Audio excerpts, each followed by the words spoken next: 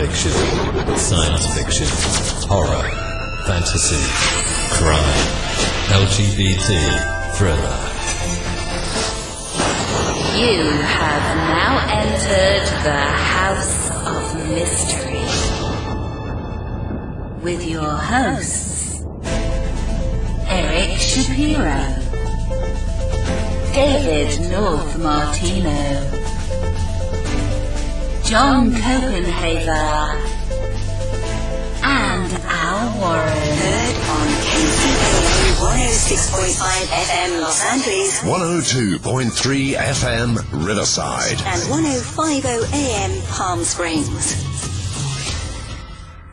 And now joining us is the author of a newer book. It just came out last year called Malcontent, Lee Harvey Oswald's Confession by Conduct. And this is Sean Degrilla. Thank you for being here, Sean.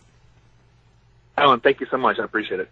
So, Sean, first of all, what made you get into writing a book about Lee Harvey Oswald? I know it's a pretty scarce subject, and nobody ever talks about him.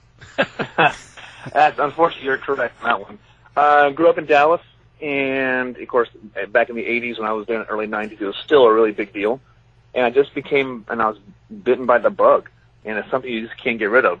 And as I grew older, I saw the books that were coming out, and I really wanted to, tell my side of the story. And especially after I was involved in law enforcement, I can see the patterns that Oswald exhibited. I'm like, I've got to write my book. I have to tell my side of the story. And that's what kind of began that journey. So what was your background? Like, what did you do in Dallas? I was a college student. I grew up there. I moved there when I was 10 and left when I was 20 and moved to Florida. So nothing more than being an explorer for the Dallas Police Department and going to school. Now the title of the book, Malcontent, where did that come from? That's actually from Oswald himself. When he was being interviewed by Fritz, he was asked in part, what's your opinion of President Kennedy? And part of the answer was, well, I'm not a malcontent. Well, nobody asked you if you were. He volunteered he wasn't a malcontent when no one even asked him if he was. So that's just one example, I believe, of the consciousness of guilt that kind of was a self-betraying behavior. So maybe explain that now for listeners. When you say consciousness of guilt and your computer voice stress analysis, what is that all about? Okay, well, first, consciousness of guilt. Essentially, it's using someone's actions and words to prove their guilt. So, for example, would someone flee the scene? Well, yeah, they might if they're scared, if there's shots being fired or something of that nature. But would you the scene? Would you change would you have different names? Would you change your appearance? Would you arm yourself? Would you kill a police officer? It's what we call in law enforcement the totality of the circumstances. It's not just one thing or one or two things. It's the collective. It's a collection of all elements to try to prove someone's either guilty or not guilty. And so now your voice stress analysis, how does that work? How are you figuring that out? Okay. Well, first of all, I am not an expert on the CVSA. When George O'Toole did his Assassination tapes book in 75, he took a 3-day orientation course and went out and did his own. First of all, I want to make it clear that I'm not an expert in the CVSA. What George O'Toole did in 75 for his book Assassination Tapes is that he took a 3-day orientation course in the PSE, and then he became a self-described expert and started doing his own evaluation. What I did was I talked to Jerry Crotty, who's the number 2 guy in CVSA. The number 1 is Dr. Charles Humble, who reverse engineered the PSE and in the 80s created the computer voice stress analysis. In fact, Jerry Crotty and Dr. Humble worked together. So I got with Jerry, and I asked him to explain it to me. And in layman's terms, it's kind of like this. The human voice has an AM frequency and an FM frequency. So the AM frequency is the audible. We can hear it. The FM frequency is inaudible. So the CVSA measures when someone is is showing stress in an answer, the FM frequency will diminish. And the CVSA captures the diminishing of that frequency. That's about the easiest ways I can explain it. That's fascinating. It sounds very complicated, but interesting that you can explain it in a way that I can understand anyway, so we're on the right track. Now, you've got several samples of this on your website. So what did you find from it? Like, what did you find about Lee Harvey Oswald when you picked these samples and listened? Well, first, I want to be objective. So when I told Jerry, I said, Jerry, here's what I want to do. I'm going to give you one example, and let me know what you find out, right? And so I didn't tell him what it should be, what I wanted it to be. I said, run this through your machine, let me know what you think. So when I write something, especially as a cop, when I was writing arrest reports or reports of any nature, how would a defense attorney tear this apart? So a common theme when I was talking about this was that, well, Oswald was nervous when he was arrested, so of course it's going to show stress. So what I did was I went back to New Orleans in his radio interviews 3 months before Dallas. And he talks a lot about himself, and a lot about himself we already know. We can factually prove it. So, for example, he said, are you a Marxist? He says, yes, I'm a Marxist. That showed no deception indicated. Then he was talking about his time in the Marine Corps. And he says he was promoted to the rank of Buck Sergeant. And there was extreme stress on Buck Sergeant because you all know he was only a PFC. And in fact, when he was discharged from the Marine Corps, he was only a private. So I wanted to make sure I had that metric by which we can say, okay, everything so far is true. Whatever Oswald lied about, we can prove it. And then when he was telling the truth, we can prove that as well. So before we get into what you thought the results were, tell us what you thought about the JFK assassination before you got into this and before you brought this evidence forward. What was your thinking or belief on what happened? I always believed there was a conspiracy. When I was younger, my first book was Cover Up by J. Gary Shaw. They sold it at the Dallas Trade Mart. My dad used to go to gun shows all the time down there. So that was my first introduction into the assassination. So I wrote to Penn Jones Jr., and that began years of correspondence with Penn Jones. He'd give me pictures and magazines, and of course he believed that the military-industrial complex was involved in the assassination. I was really young and impressionable back then, and I met Ed Hoffman and other people who claimed to be witnesses, and so I was just immersed in that conspiracy culture that was in Dallas. Not until I kind of moved away from that, when I moved to the Orlando area, and then actually when I became a cop, kind of began to think for myself and see things differently. And that's when I slowly turned the tide towards from conspiracy to, Oswald's the one that did it. Right. So do you think Oswald was backed by others or part of things that maybe knew what he was going to do, or do you think he was just kind of a lone guy? Well, here's the thing. You can never close the door on conspiracy, right? So even though I believe Oswald did it, is it possible that maybe when he went to Mexico City, maybe he was egged on by some, Cubans? I mean, you'll never know. I don't see any hardcore proof of any of that.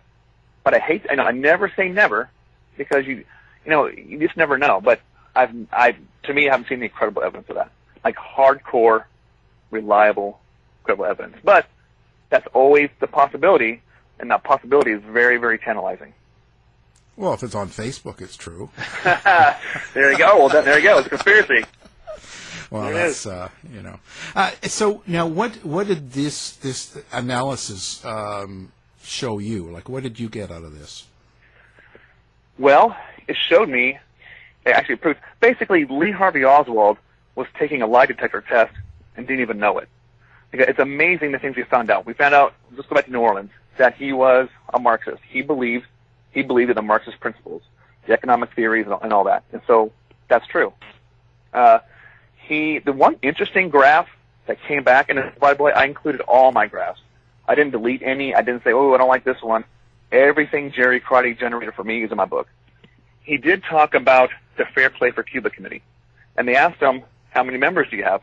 He said, well, we've had members in this area for several months now. So we do know that Oswald was the only member, as far as we can tell. I don't see any evidence of any other members, so that one came back that he was telling the truth. So I said, Jerry, how do you reconcile this? There are really no known members of the Fair Play for Cuba Committee. And he said, if somebody really truly believes it, they can beat it. So either there are other members that we don't know about, or he really believed in what he was saying. So to me, that showed how much of a fantasy world he was living in, because he believed there are other members. He believed so much in this, self-made Fair Play for Cuba committee group that he started to believe his own delusion. But to me, that was very, very telling.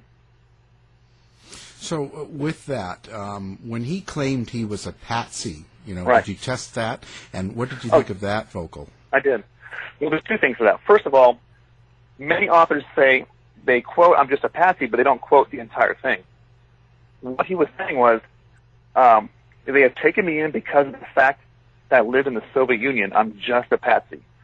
So he's not saying he's a patsy being framed for the assassination. The United States was in the throes of the Cold War at that time, and he was behind the Iron Curtain. Somebody from the military today, defecting to ISIS, going over to Afghanistan and Iraq.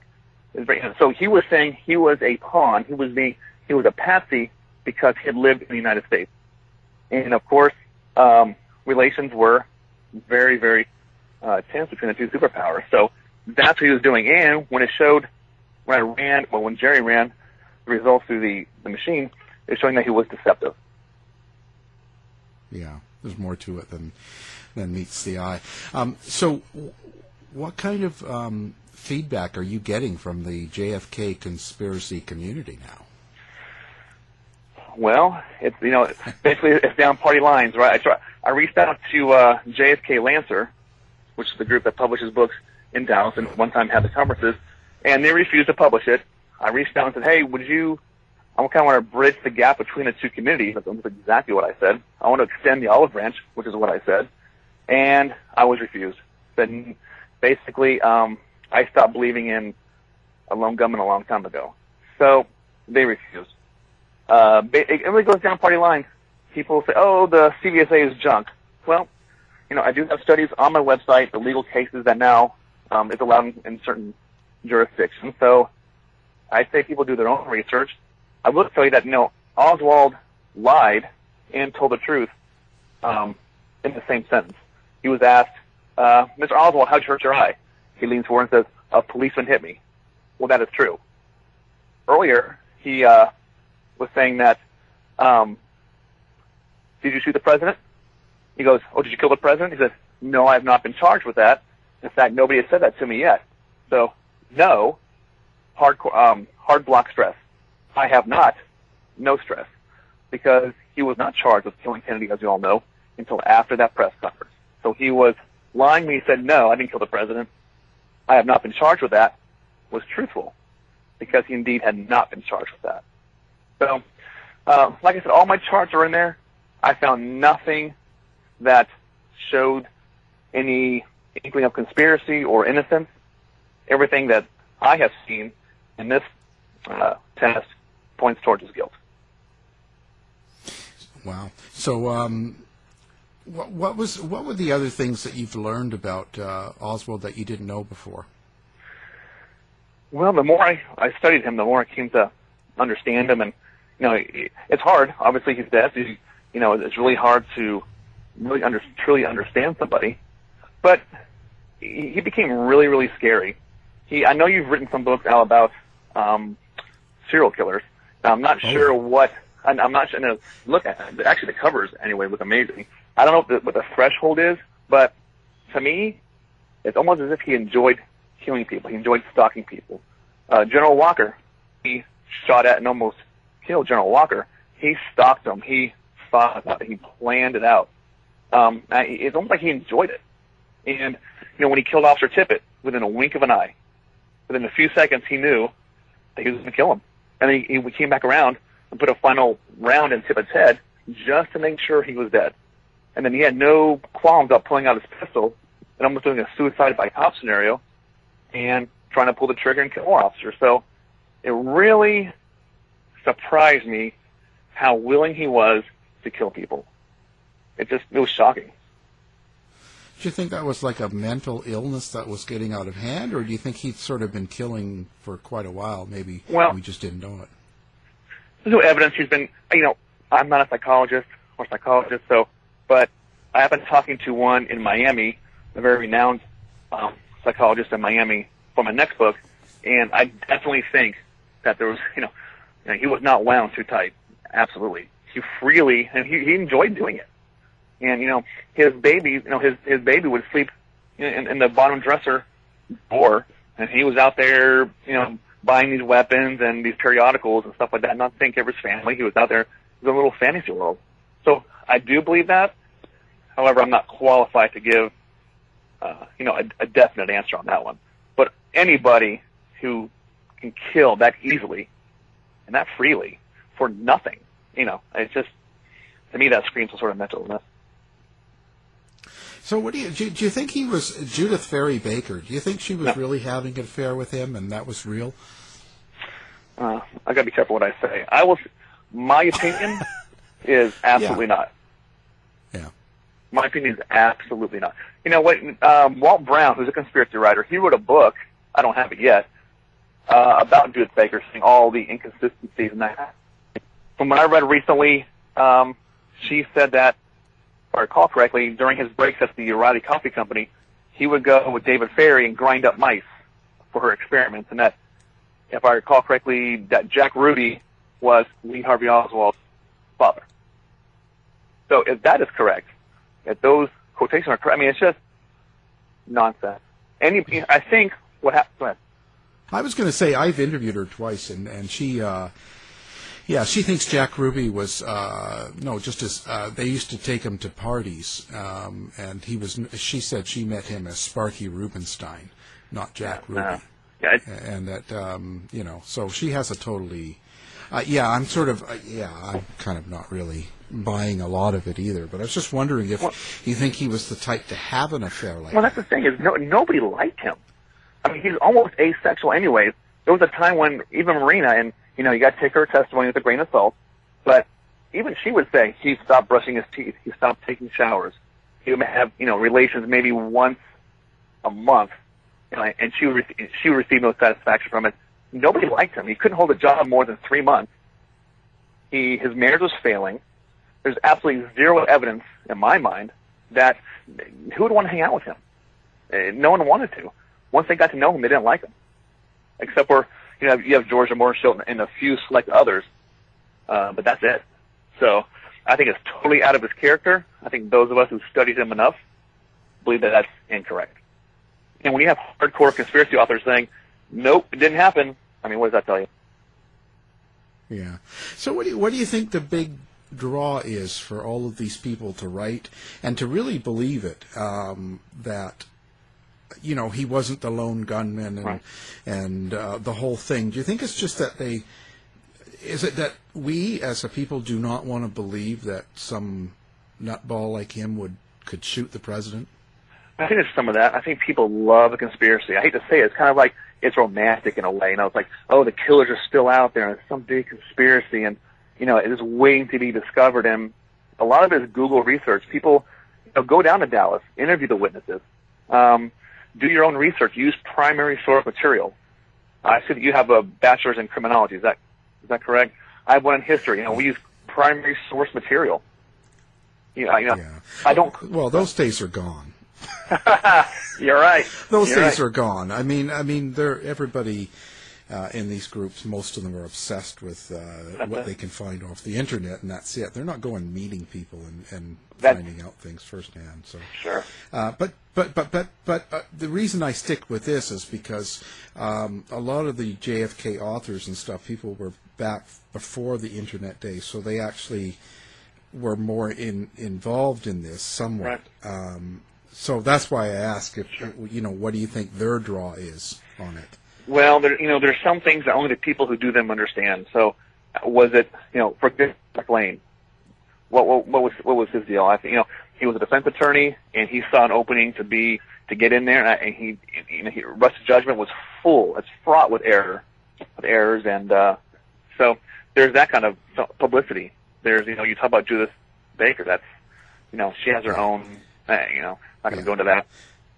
No, Judith Baker and Roger Stone and that whole thing. My goodness. They're just looking to sell, and that's fine. That's what they do.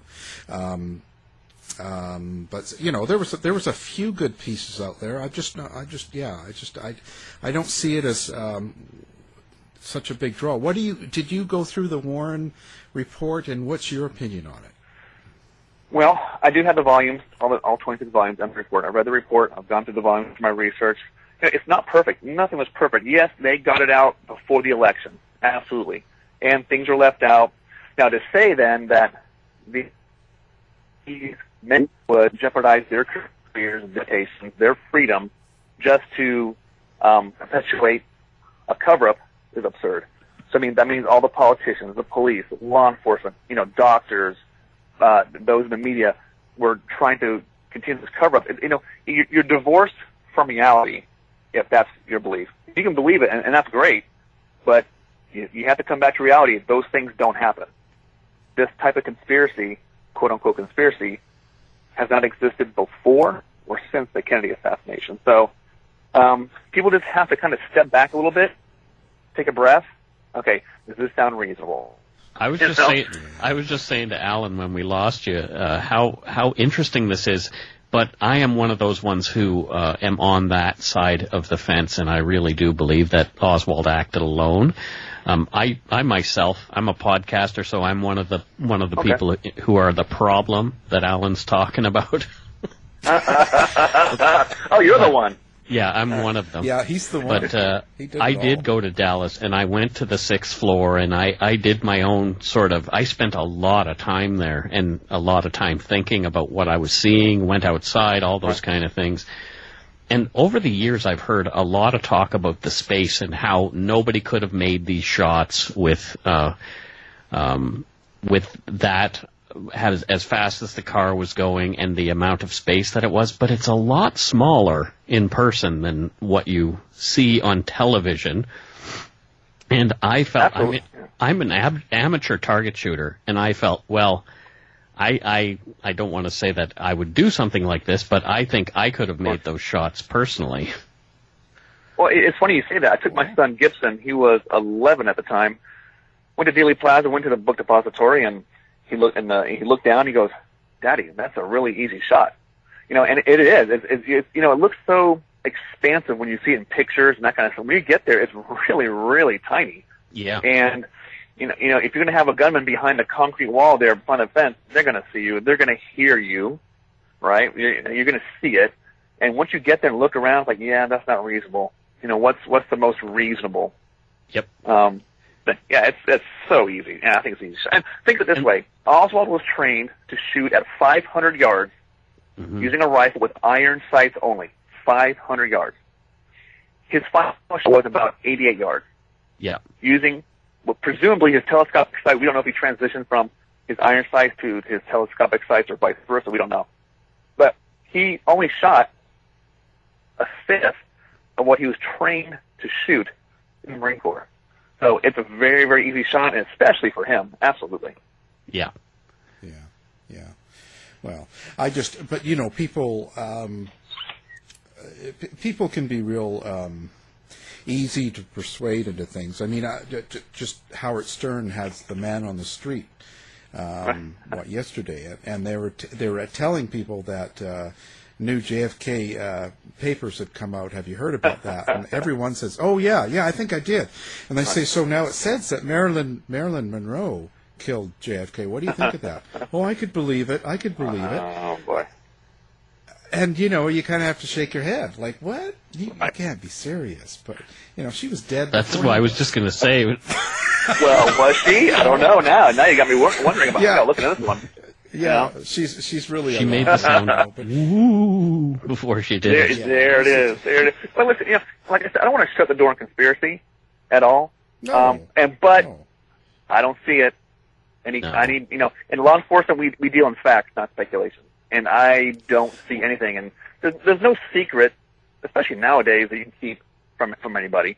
A jealous lover. Someone gets pinched for a crime. They turn and they become an informant for you, and they spill the beans. So it can be any number of things. And do you think if there was conspiracy to keep any documentation as such to be found out? Absolutely not. No. So, so even the premise of that is just absurd. But yeah. No, I agree with that. So now you're going to do 2 more books on the same subject. Like, what are you going to cover with your next books? Like, how is this tied? Well, the next one I'm doing right now is about his radicalization. And I barely scratched the surface on it, so it's basically I'm taking the post 9/11 radicalization elements that the Department of Homeland Security has and that kind of thing. So what do people do when they radicalize? They distance themselves from their family. They usually leave the country and go to a foreign country. They adopt some sort of radical ideology. They start writing these radical texts. That's everything Lee Harvey Oswald did. He tried to renounce the citizenship, that kind of thing. So, and then when he comes back to the United States, what does he do? He gets with the communist and socialist literature, these organizations. And then the General Walker attempt is a big one because he crossed over that bright line from normal person, so to speak, to a killer. He made that decision to kill somebody. And once you cross that line, there's no going back. So that's what I'm doing now. It's like I said, just started it, but that's the route I'm taking. Okay. Well, let's give out, what is your website so people can find you? It's SeanDegrilla.com.